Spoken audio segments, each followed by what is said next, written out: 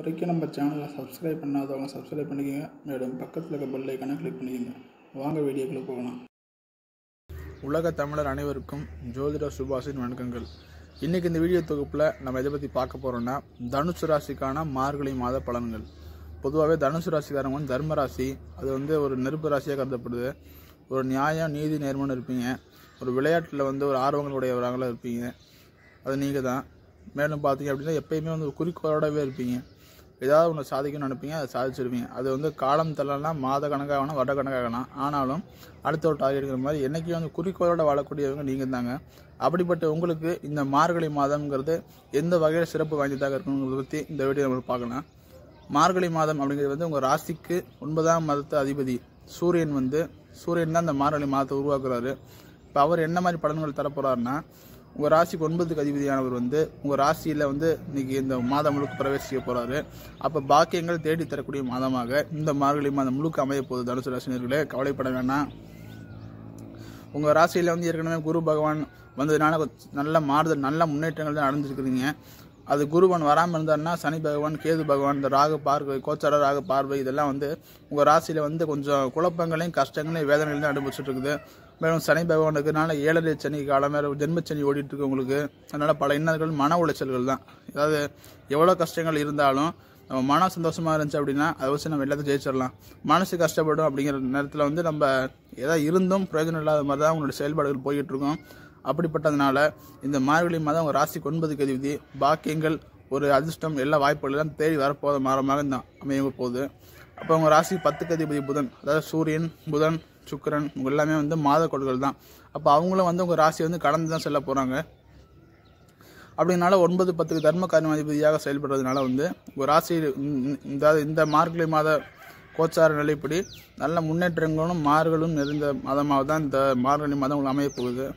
படிக்கக்கூடிய மாணவிகளுக்கு பள்ளி கல்லூரி மாணவிகளுக்கு நல்ல கல்வியில் முன்னேற்றம் வரப்போகுது. ஏன்னா 4க்கு அதிபதியான குருவோடைய 9க்கு அதிபதி சேர்றாரு. அப்போ ஒரு ஃபர்ஸ்ட் ரேங்க் வருது, ஒரு முன்னிலை வருதுங்கிற மாதிரி நல்ல முறையில் இருக்க போகுது. மேலும் ஒரு ஆன்மீக சுற்றுலா போகிறதுக்கு வாய்ப்பு இருக்குது. ஏன்னா ஒரு ராசிக்கு 9க்கு அதிபதியோட எங்கே சேர்றாரு, கேது பகவான் சேர்றாரு. அப்போ நிறைய பேர் விநாயகர் கோயில் கும்பாபிஷேகம் பண்ணுறது, பிரதிஷ்டை பண்ணுறது, விநாயகருக்கு யாக வளர்க்குறதுங்கிற மாதிரி அழைப்புகள் வந்தால் தாராளமாக போங்க. அதே மாதிரி தனுசு ராசினர் வீடுக்கு, அதாவது வீடு வாசல் வாடகைக்கு விடலாம்னு நினச்சிட்டு இருக்கவங்களுக்கு மிக கூடி விரைவில் வரதா காத்துட்டு இருந்தீங்க. இந்த மாதத்தில் வீடு எதுவும் ஆல்ட்ரேஷன் பண்ணுறதுன்னு தாராளமாக பண்ணிடலாம்.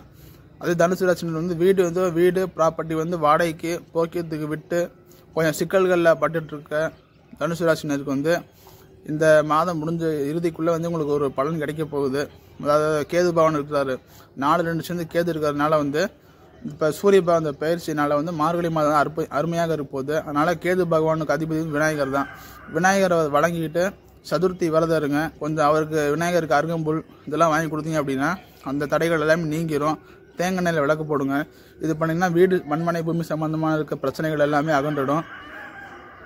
மேலும் பார்த்தீங்கன்னா தொழிலில் செய்கிற, அதாவது வேலைக்கு போகிற தனுசு ராசினர், உத்தியோகத்துக்கு போகிற தனுசு ராசினருக்கு பார்த்தோம்னா 9, 10ன்னு சொல்லக்கூடிய சூரியன், புதன், அப்போ லாபாதிபதினு சொல்லக்கூடிய சுக்கிரன் இவங்கெல்லாம் சேர்ந்து ஒரு ராசியில் பிரவேசிக்க போகிறாங்க. அதனால் தொழில் வகையில் ஒரு நல்ல முன்னேற்றம் அடைய போகிறீங்க.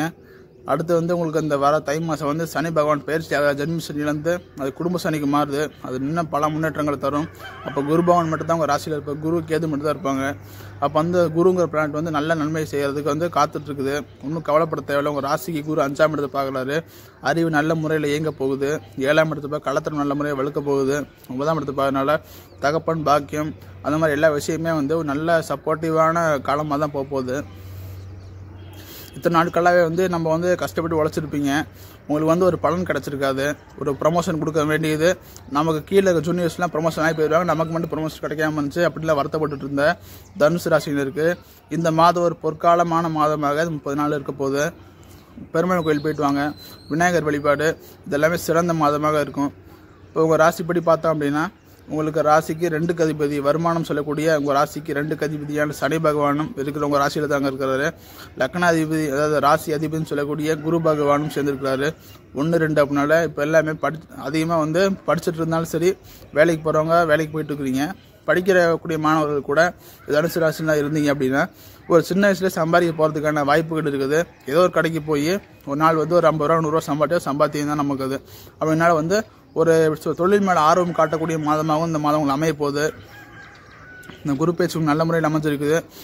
கூடிய விரைவில் தை மாதத்தில் வந்து உங்களுக்கு சனி பேச்சு வரப்போகுது. அது இன்னும் மாதத்தில் தரப்போகிற மாதமாக தான் அமைய போகுது. ஒன்றும் கவலைப்பட தேவையில்லை. இந்த மார்கழி மாதம் வெற்றி தரக்கூடிய மாதமாக அமைகிறது. ஏதாவது டவுட்ஸ் இருந்தால் கமெண்ட்ஸ் பண்ணுங்கள். உங்கள் சேனல் சப்ஸ்கிரைப் பண்ணுங்கள், ஷேர் பண்ணுங்கள். நன்றி, வணக்கம்.